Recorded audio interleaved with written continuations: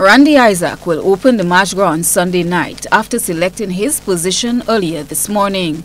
He was the only artist present to Deep after a no-show by 6 artists who were protesting that only 10 finalists were selected for Dimanche Gras, as opposed to 11 for the Soca and Groovy Monarch competitions. However, following meetings with SMC and ministry officials, the matter was resolved today. Performing in position number 9, Raymond Matthew, Beast, explained the rationale behind their actions last Friday. Friday we locked it because we had a number of issues we wanted to sort out with our Spice Max, and that included getting the 10th man, the 10 persons included into the finals. And we had a meeting on Tuesday to get clarification as to why that person or persons were not included. We met with the PS and the Ministry of Culture, the chairman of the board, and Spice Mass CEO, a number of times we went back. And we really tried to get, again, as I said, we really tried to get the 10 person in.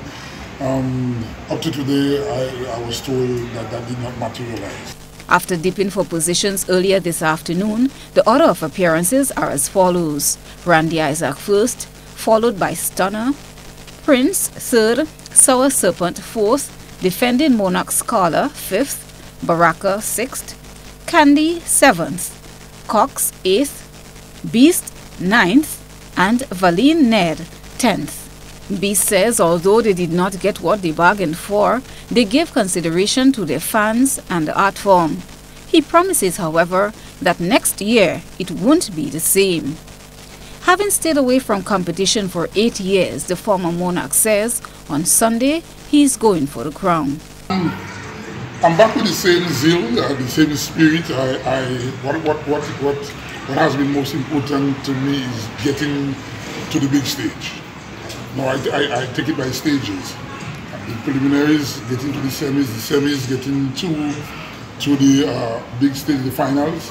I'm thinking about trying to place in the first 3 now and then push hard enough to dethrone my good friend.